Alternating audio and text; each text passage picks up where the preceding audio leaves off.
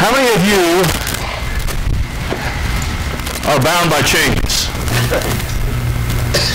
I had no idea that Gary was going to be here this morning. I'm thankful that he is, because I hope, brother, you got a key for this.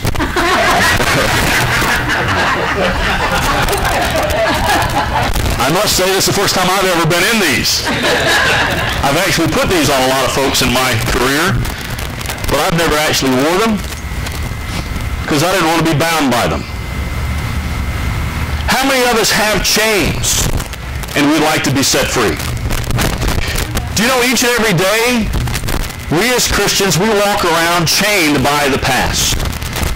Chained by past hurts, or maybe things that we have done that we thought we could never be forgiven for. But this morning I'm here to tell you that God has promised us to be chain free. I gave you that verse this morning. It's found in Nehemiah chapter 8, in verse number 10. And it says, "For the joy of the Lord is my strength." How many of you want that this morning? You actually, as a believer in Jesus Christ, have access to that. How many of you would like to have it this morning? How many of you would like to have access to it? How many of you would like to actually put it into practice, that God can release those chains and let them go free? Amen. You see, for he's given the key. Gary, I actually got one of these. Yeah. You know, if you're going to be chained up, you need to know where the key's at. Amen, church? Amen. You see, we have the key, but we don't use it. And our key is found in the Lord. Now, let's see if I can remember how to do this, Lord. Goes in there like that. It turns down. Isn't it great when the Lord provides for us the key? And he can release the chains and take the chains off. And you know, he wants to do that in each and every one of our lives, just to let go of the chains. Do you want that this morning? Amen, church? If you'll turn in your Bible with me, our text this morning is actually found in Philippians.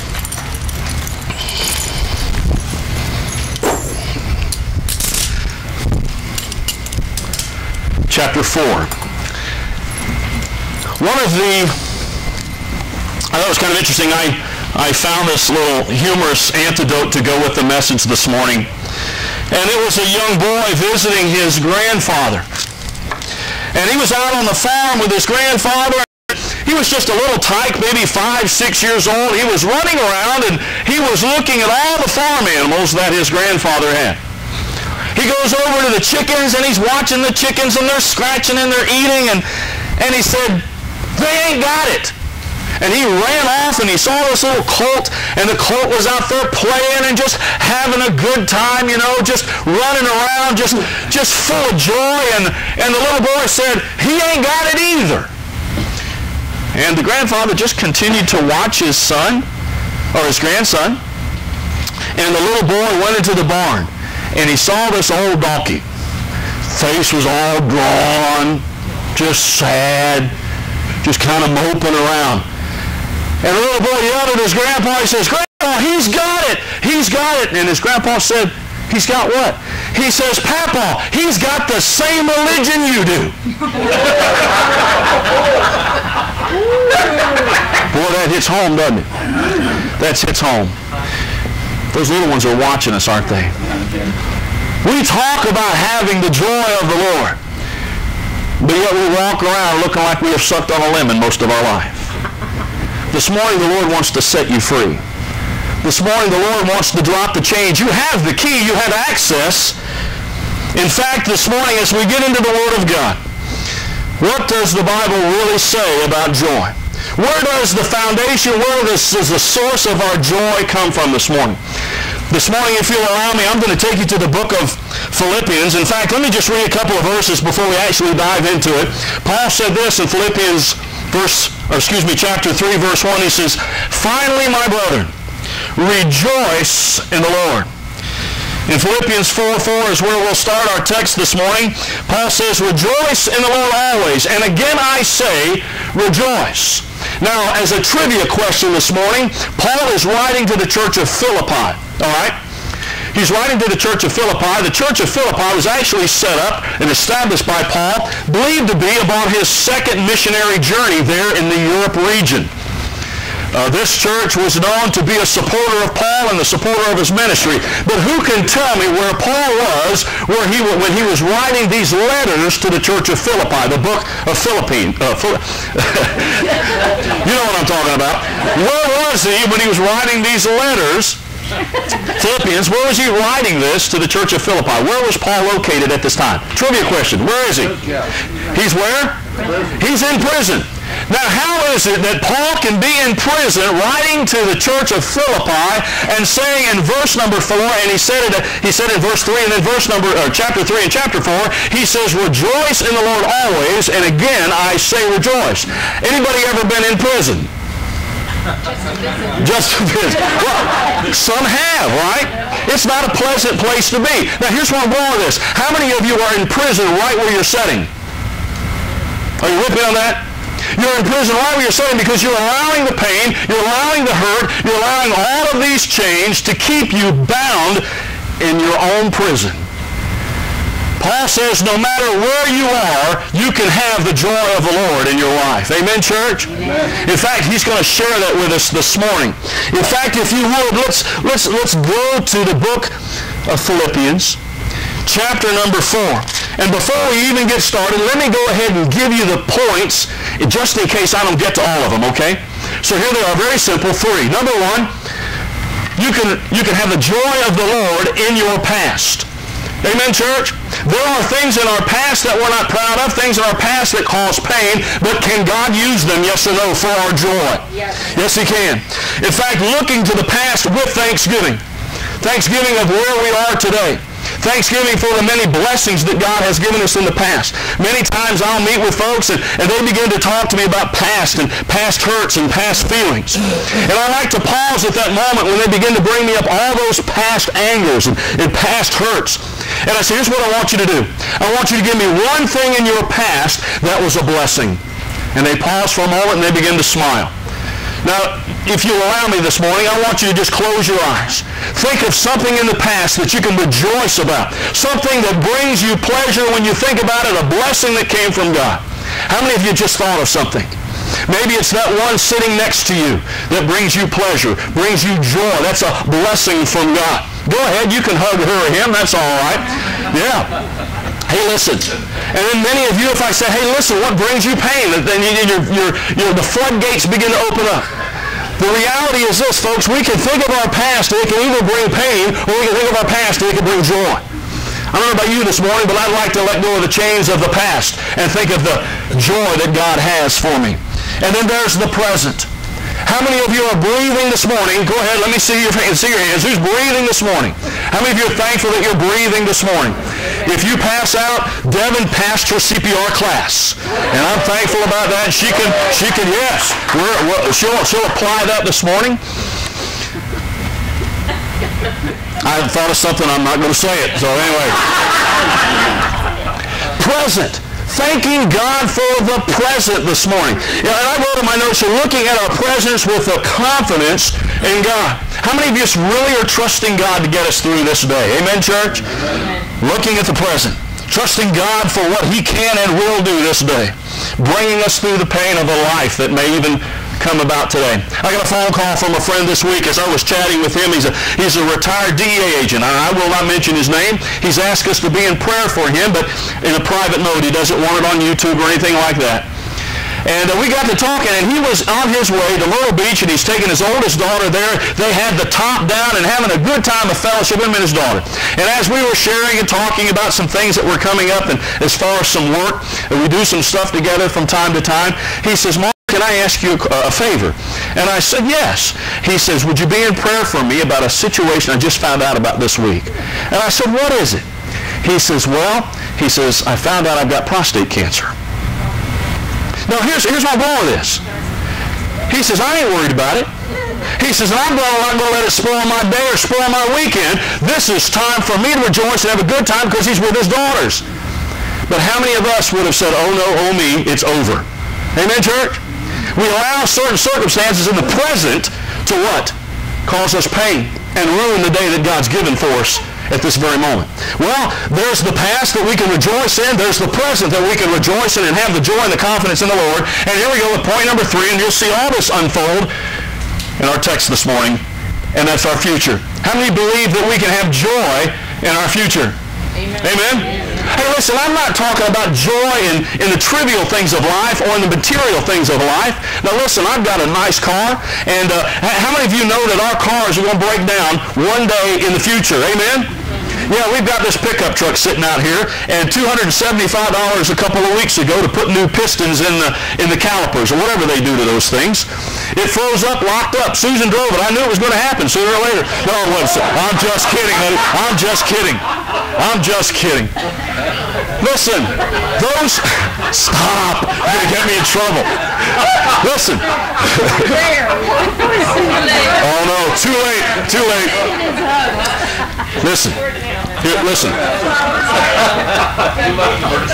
I did leave the emergency brake on. That's true. That's true. That's true. We weren't going to get to that part. They're high-fiving back there. All right. Hey, listen. You see what y'all just did? Hold on. Time out. Did y'all see what you just did? You laughed. No. Listen. Hey, listen. You had laughter this morning, didn't you? Laughter is good for the soul. Laughter is good for the soul. Even in the pain, laughter is good for the soul, church. Amen. Listen, so the truck breaks down. Who cares? It will not last forever. But my relationship with you will last forever. Amen. The joy of the Lord is my strength. The joy of the Lord is not my F-150 pickup truck. Amen, church? Oh, it brings a season of happiness, yes or no?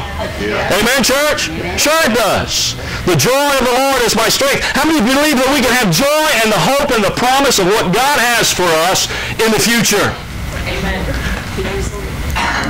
Death for us should be a time of rejoicing, church. For those that know Jesus Christ as their Lord and Savior, listen, we will miss you on this earth. And I told Susan, when I pass on, because I'm going before her. Right.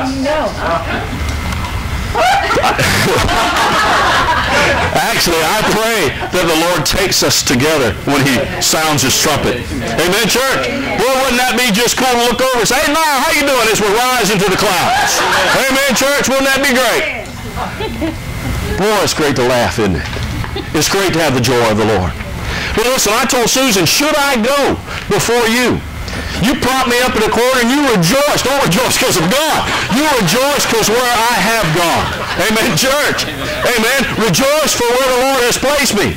I got a new home. I got a new body. I've got the promise of an eternal life that will never last. Oh, never fail. Y'all got me so wound up this morning, I don't know where I'm going. Boy, it's good to laugh in the church. Isn't it, amen, church? All right. It will last forever is what I meant to say. The promise and the hope of a future and the peace and joy that God brings and gives us through his strength. Paul said this again in Philippians 3 before we get to our full context in Philippians 4. He says, brothers, I don't consider myself to have taken hold of it. But one thing I do, forgetting what is behind and reaching forward for what is ahead. I pursue as my goal the prize promised by God's heavenly call in Christ Jesus.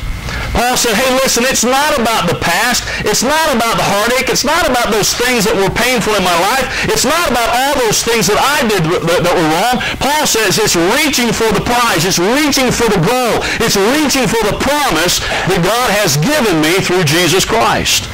Amen, church? Amen. Man, that's where the joy is. That's where the joy comes from. Well, in our text, Philippians chapter 4, and we'll pick up at verse number 4. And if you'll allow me, if you'll follow along, I'm going to read in the New American Standard Version this morning, and this is what it says. Verse number 4, chapter 4 of the book of Philippians. Rejoice in the Lord always. Again, I will say rejoice. Let your gentle spirit be known to all men. The Lord is near. Be anxious for nothing, but in everything by prayer and supplication with thanksgiving, let your requests be made known to God. And the peace of God, which surpasses all comprehension, will guard your hearts and your minds in Christ Jesus. Finally, brethren, whatever is true, whatever is honorable, whatever is right, whatever is pure, whatever is lovely, whatever is of good repute, if there is any excellence, and if anything worthy of praise, what does it say, church? Dwell on these things. Hey, listen, I'm going to get to this in just a moment, but just in case I forget to remind you, underline that. Underline where it says, dwell on these things. You know what happens in life? We find all the things that are wrong, and we what? Dwell on those things.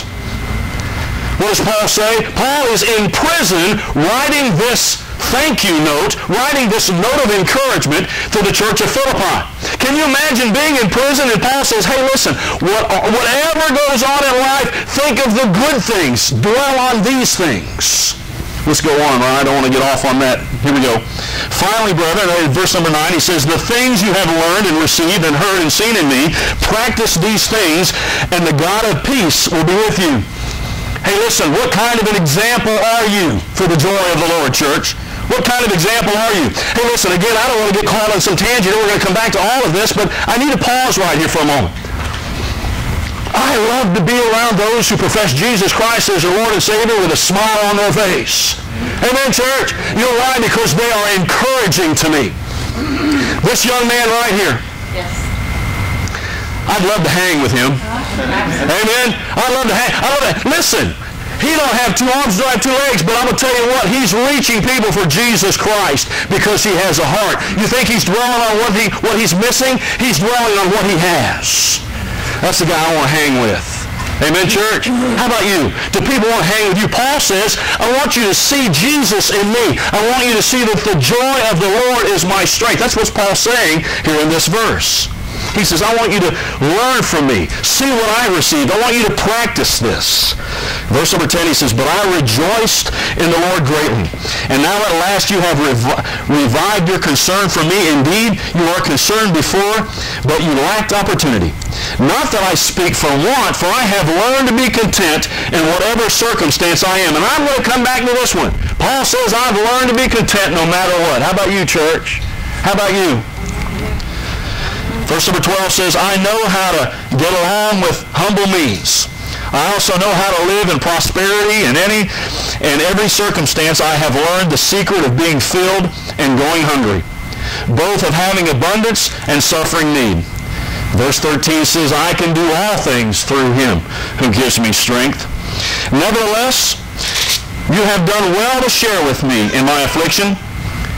You yourselves also know, Philippians, that at the first preaching of the gospel, after I left Macedonia, no church shared with me in the matter of giving and receiving, but you alone. This is a place where, in prison, Paul is thanking them. In verse 16, he says, for even in Thessalonica you sent a gift more than once for my needs. Not that I seek the gift itself, but I seek for the profit which increases to your account. You know what Paul's saying? Paul's saying, not that I needed the gift or wanted the gift, but I wanted you to receive the blessing from giving the gift. Woo, that's powerful stuff right there. Don't want you to miss that, by the way. But I received everything in full and have an abundance. I am amply supplied, having received that which he had sent, a fragrant aroma, an acceptable sacrifice, well-pleasing to God. And my God will supply all your needs according to his riches in glory in Christ Jesus. Now to our God and Father be the glory forever and ever. Amen. Go back with me to verse number 6. Here we go. Go back to verse number 6. It says, be anxious. What do you think that means, church? What do you think it means? Worry. He says, be anxious for nothing. You know what I wrote outside my Bible on that verse? I wrote, don't worry. Don't worry. Be anxious for nothing, but in everything by prayer and supplication with thanksgiving, let your requests be made known to God. And the peace of God, which surpasses all comprehension, will guard your hearts and your minds in Christ Jesus. You see, our joy comes from an inner peace that we can have only in Jesus Christ. Our joy doesn't come from dwelling on our pain. Our joy comes from the inner peace that only comes from Christ. It's accepting and realizing that he is our peace and he is our strength. If we sit around and we worry, as I have shared with many folks, worry to me is, in fact, it's taking place right here. It's that rocking. It's being in a rocking chair and expending all of that energy but getting nowhere. We're not going anywhere. We're just spinning our wheels, so to speak. It does nothing for us. We sit in a rocking chair and we do all that work and we get up and we're still in the same place. That's what worry does. Paul says, don't worry. He says, if you have a need, pray about it. Pray about it in thanksgiving.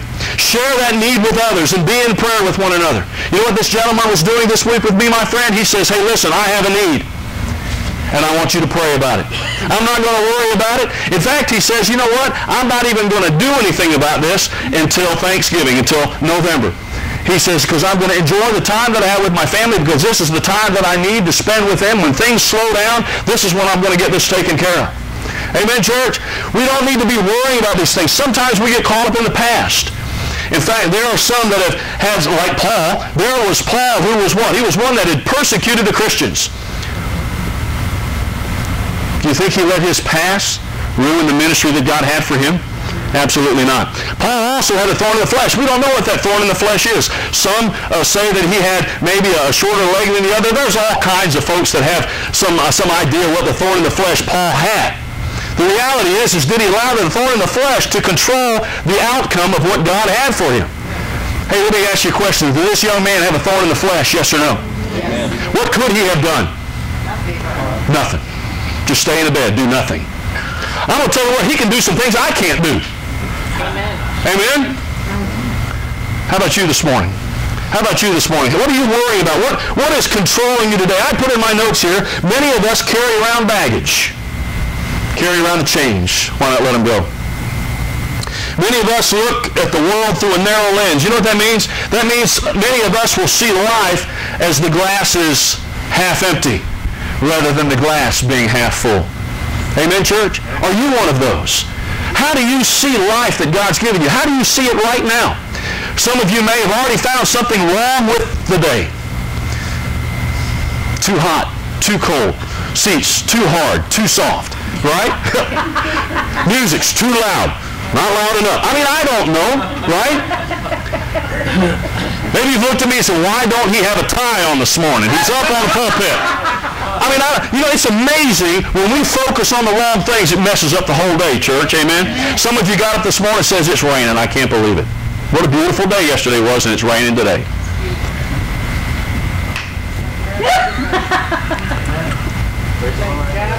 Be anxious for nothing. Don't worry. This morning, church, if you want to write next to your Bible, we're going to do something a little bit later on. Just write, let go. How many this morning are willing to let go? Some of you are just holding on to it and holding on to it. In fact, some of you are even fearful to let go. Because you say, if you let go, then I'm going to lose the memories. This morning, maybe the pain and the baggage that you're carrying in the chains, it's time to let go. It's time to let it go. You see, Paul knew what pain was. Folks, let's remind ourselves where Paul is. Paul is in prison. Do you know there was a time where, I believe Paul, I think it was Timothy, he was going, and I forget where it was, he was going to get Timothy and make him a part of the ministry. And as he was in there, and Jim, you might remember where it was, but I can't picture it right now at the time. But he was beaten and thrown out. And the rest of the guys said, hey, listen, don't go back in there. And Paul says, no, I've got to go back. I've got to go back. Now, many of us, I want to be honest with you, if they had beat me and thrown me out of the city, I said, they don't want me here, I'm out of here, you know. Hey, listen, I'm not a rocket scientist, but that would have probably been a clue, you know. But listen, God had a ministry, and God had something he wanted him to do, and he wasn't going to let a little thing like getting beaten up get him out of there. Amen, church? Hey, listen, you know we have missionaries that are serving on foreign soil today that, you know what? In fact, I think of Jim and Denise, who actually went through a war in Africa. Lost everything. I think of other missionaries. I think of those right here in the United States who are having difficulties and hardships, but yet they're serving the Lord. Because why? Because the joy of the Lord is their strength. They're not looking at what? The circumstance that they're living in. Folks, let it go. Let it go. All right, let's move on. Here we're verse number 8. Look at verse number 8. Paul says this, finally, brethren, whatever is true. Now listen to this. Whatever is true, whatever is honorable, whatever is right, whatever is pure, whatever is lovely, whatever is of good repute, if there is any excellence, and if anything worthy of praise, what does he say, church? I ask you to underline it. Dwell on these things. This is your present. This is your present, church. Listen, this is where God wants you to be. He wants you to dwell on all of these things. What did Paul say? Hey, listen, he said, what's true? Hey, let me tell you something, church. Everything in this book is true. Did you know that? Yes. Amen. Blueprint for life. It will tell you everything that you need to know about life.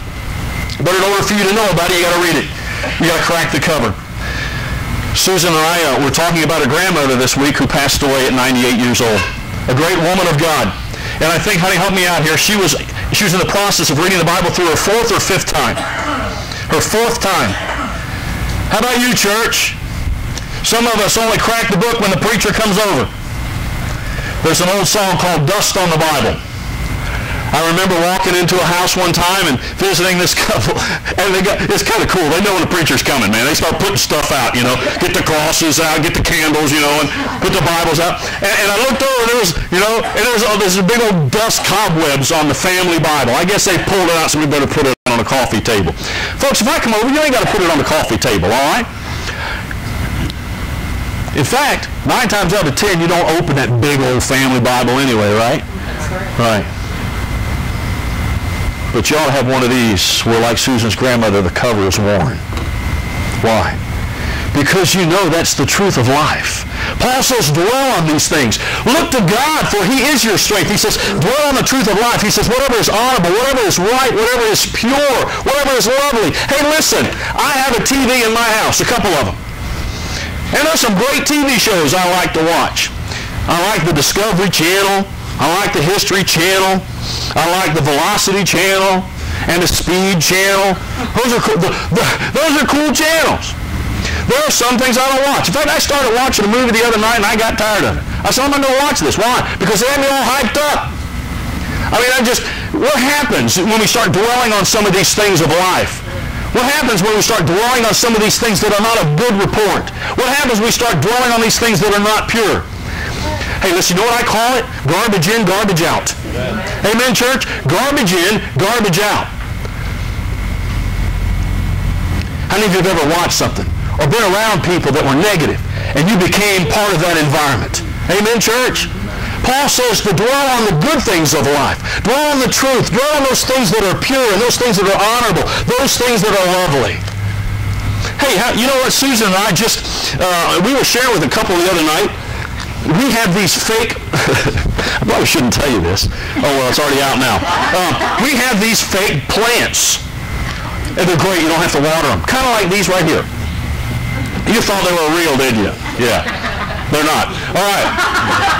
Those are those real, Ellie? Those are fake too. We got rid of the real ones. See how green they are? Yeah. Hey, listen, we got these fake plants hanging up on our porches. And it's amazing to me because we got all the other real stuff out in the yard, and the birds love the fake stuff because they build nests. I mean, it's a mess all over the place. But let me tell you what's really cool. We got this one that was hanging out on our front porch. It's a little hanging basket plant. It's fake. And because we can't kill it if it's fake. So anyway, we go out there and there are 3 little baby birds. And I went out there and looked at them last Sunday. They're gone now. I went out and looked at them last Sunday, and you knew they were getting ready to fly off because they had the little wings, you know, and it was just so cool. Now listen, I'm hardcore. I wore one of those things for 27 years. It's kind of hardcore. And I got choked up looking at them little birds because I made sure nobody was looking. To me, that's lovely. That's just too cool to me. That's part of God's creation. And I thought, you know, well, we're gone now. That means that one mother came and she fed them and took care of them. That was all that squawking we heard outside, you know? And then they flew away. You know, it's amazing when you dwell on the lovely things. It's amazing when you dwell on the great and goodness of God and what he's done. Boy, it just changes your whole outlook. Amen, church? Amen. Paul says, listen, look at what you have. Dwell on the good things of life. He says if you want real joy, shape and discipline your focus on these things. Paul says discipline yourself to think of the things that are good. Think of the things that are beautiful. Think of the things that are filled with the Holy Spirit of Jesus Christ. You want real joy? Then set your mind on the goodness that God's given you for this day and the promise he has for you in the future. Paul said in verse number 10, he continues, he says, but I rejoiced in the Lord greatly, that now at last you have received your concern from me. Indeed, you were concerned before, you had lacked opportunity. Paul was rejoicing. He was in prison, and he was thanking them for how that they had taken care of him. You know what I put in my notes here? Even when we're in chains, you want to know how to have joy? Be in prayer and thank somebody else. Go help somebody else out. You know, it's amazing when you're helping somebody else out, your problems don't look as big anymore. Amen, church? You want real joy? Find someone who's worse off than you and you start helping them out. You start praying for them. You start taking care of them. All of a sudden, your problems are not problems anymore. You want to find real joy? Be thankful for those around you. Encourage those around you. Love those that are around you. In verse number 11, he says this, not that I speak of want, for I have learned to be content in whatever circumstance I'm in. Paul said, verse number 12, he says, I know how to get along with humble means, and I also know how to live in prosperity. In any and every circumstance, I have learned the secret of being filled and going hungry, both of having abundance and suffering need. And I love this verse, church, in verse number 13. It's a famous verse. We use it all the time. Paul says, I can do all things through Christ who gives me strength. I wear that verse as a mark. I can do all things through Christ who gives me strength. Anytime I get down or disappointed, I realize and understand that God can get me through it if I will trust in him to do it, church. I can do all things. And that's what Paul's saying here. Paul says, hey, listen, doesn't matter whether I have got everything that life could possibly offer on this earth or whether I'm sitting here in this prison. Paul says, I know how to be content where I'm at because my contentment doesn't come from my circumstance. My contentment comes from the joy and the strength of my Lord. How about you this morning? Are you allowing circumstances to control your life? Or are you allowing the Lord to be your joy and to be your strength? In Psalm 51:12 it says, restore to me the joy of our salvation. Maybe this morning you are in pain. Maybe this morning you are having some difficulties in life. The verse says the joy can come in the morning if we'll rely and we'll trust in him. This morning I ask you to write down to let go. Well, if I was just to tell you to let go, that doesn't mean anything, does it? Let go, Marty. What do you mean let go? Well, how about this? Why don't you let go and let God? Let go and let God. Turn it over to him. Put it at the foot of the cross and let him have it. For you see, his joy can be your strength. He says to cast all our care, all our burdens on him. For he says his yoke is easy. His burden is light. Church, this morning, how about it? How about getting the strength that he has for you? Isaiah 40:31 says this, let those who wait for the Lord will gain a new strength. They will mount up like wings, like eagle's wings. They will run and not grow tired. They will walk and not become weary. You know, an eagle's a very majestic bird. It's an incredible creature. I was sharing with a couple, Susan and I, several years ago, had a chance to go to Alaska. We were down on the Kenai Peninsula, absolutely beautiful. And you would walk outside and the eagles were like pigeons. I mean, they were everywhere. Majestic, awesome birds. And you would see these things soar. In this verse it says, we can soar like eagles, church. We can mount up and have the wings of eagles if we'll trust in the Lord. How many of you want to soar this morning? Amen? How many of you want to get way above the problems? Way above the difficulties in life? And soar like an eagle. But here's what I want to do with you this morning. I'm going to do something really different. I, this morning, thought that we would have a time of getting rid of our sorrows. Trading our sorrows in. We've laughed this morning. We've had a wonderful time. Amen, church? Some of you have laughed at my expense. And that's okay. Amen, church? If I brought you some joy this morning, it was worth everything. But I didn't bring it. God gave it to you. God gives you the laughter. So this morning, if you dare, in fact, if you'll help me out, will you make sure everybody gets one of these? And Larry, if you'll help him out as well. Craig, can I get you? Just make sure everybody gets one. Here's what I want you to do. That little piece of paper says, to have real joy, you got to be willing to let go and let God. Are you with me? Who needs a pen? Anybody in here need a pen? All right? If you need a pen, I have a whole stack of pens. And Diane, if you'll make sure, if you can help me out, if you need a pen, just raise your hand. I want to make sure everybody gets a copy of one of these this morning. Because here's what we're going to do. I don't want anybody to leave this place this morning until you got rid of all your pain and all your sorrow and all the mess that you've been letting bog you down, all that baggage.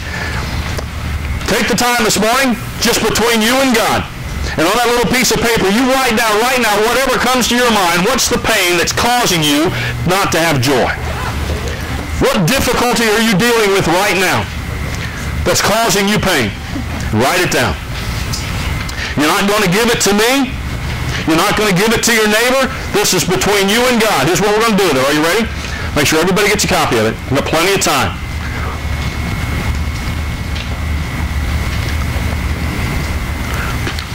All right. Between you and God this morning. Paul said, no matter what condition I'm in, I know how to be content. Why did Paul say that? Because he knew the real strength of his joy comes from God. This morning, if Jesus Christ is your Lord and Savior, you have the key. You have the key this morning to let the chains go. You have the key this morning to get rid of the baggage. And this is just a simple exercise. Actually, it's a reminder of what we have in Christ. So take that little piece of paper between you and God and say, all right, Lord, I want the joy that you promised. So right now, I'm writing down, Lord, those things that I can remember. Those things that are causing me pain, those things that are robbing me of my joy. And here's what we're going to do with them today. It's just an example. It's just an illustration. Write them down. And here's what we're going to do. We're going to walk right over here. We're going to put it at the foot of the cross and give it to the Lord and get rid of it. Get rid of it. Let go of it. Let God have it. Amen, church?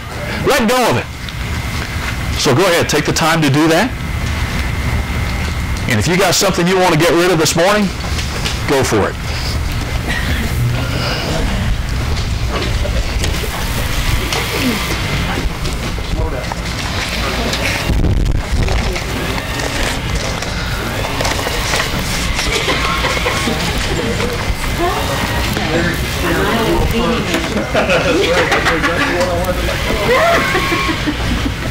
Hey, church.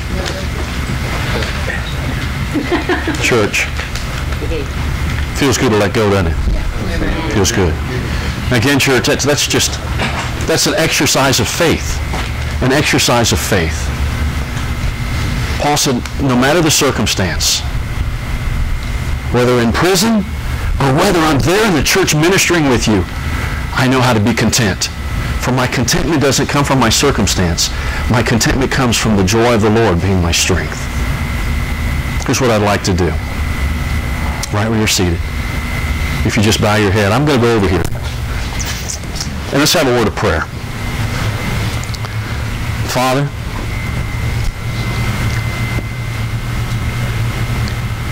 you were in this service this morning. The Holy Spirit was present. Father, you brought about laughter. And I know for some, maybe that deep down laughter that come from their very bones was maybe the first time they really laughed.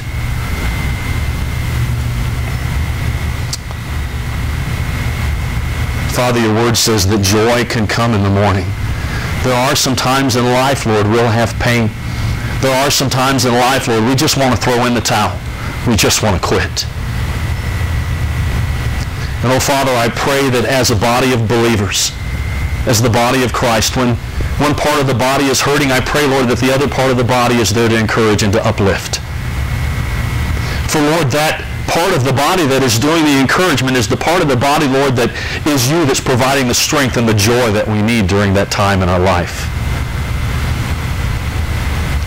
Father, in this illustration this morning, in this little trash can right here, several in this house wrote on a piece of paper, and Lord, it was between you and them.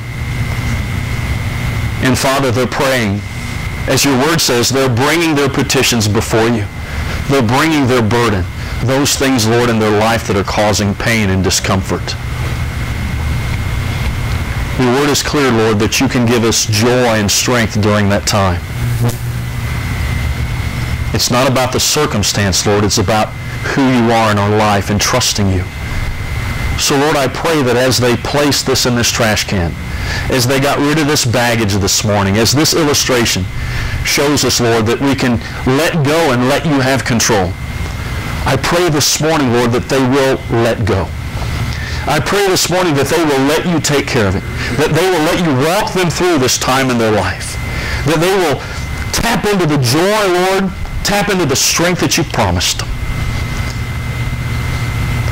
Lord, we love you, and Lord, you loved us so much